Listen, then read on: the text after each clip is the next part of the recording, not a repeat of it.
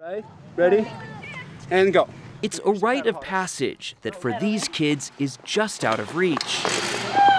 Less than 20% of kids with autism and just 10% of those with Down syndrome ever learn to ride a bike. I fell down a lot. Doing good, Joe. An annual week-long camp at the University of Michigan in Ann Arbor helps these kids face their fears. All right, hop back on. And lets researchers learn how success here can translate to other parts of their lives. It gives you a way to become more independent, to become more social, and those are the two characteristics that children with Down syndrome and autism need to improve on.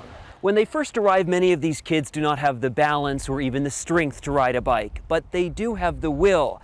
And developing that will is the point of this program. Good. Boosting Lydia Bratton's confidence in her struggle with autism. I've always watched my friends around my neighborhood, my school. Ride their bikes. Ride their bikes, yes. And you wanted to learn too. Yeah, I wanted to learn again. And now you did. Yep, I did. All right. Leaving her dad, Vincent, beaming. Bike riding is just one of the basic childhood skills. It's just one of the things that everybody does. Everybody, quotation marks, normal, does.